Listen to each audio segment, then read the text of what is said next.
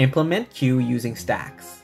Consider a queue which follows a first in, first out format, which means elements that are added into the queue first are removed first. Now consider a stack which follows a last in, first out format, which means the last element added to the stack will be the first one removed. In this problem, we must implement a queue data structure using two stacks. Furthermore, we need to implement the following methods: push, pop, peek, and empty. We will implement these methods in the following time complexities. First, we will label the stack as either an in stack or an out stack. Let's say, for example, we want to push 1. In the queue data structure, we would just append it, and to get a similar result, we will just append it to the in stack. Now let's say we want to push again, but this time we want to push 2. In the queue data structure, we would just append it, and to achieve a similar result, we will just append it to the in stack. Now let's apply a pop operation.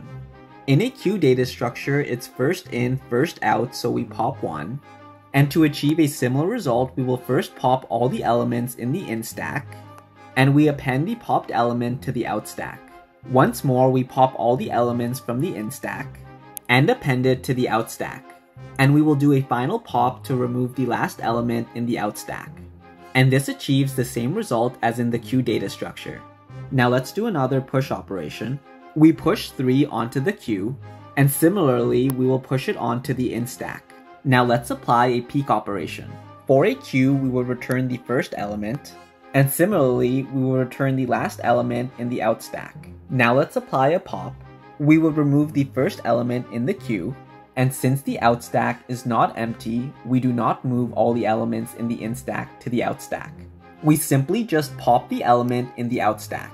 Now let's do another peek operation. This returns the first element in the queue, and since the out stack is empty, we would pop all the elements in the in stack and append it to the out stack.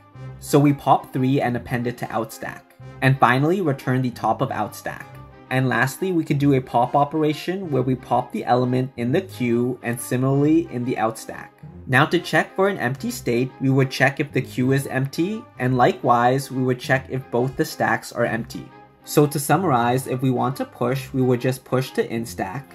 For pop, we would first move all the elements in stack to out stack only if out stack is empty, and then we would pop from out stack. And a similar idea for peek. And here's the code to do so.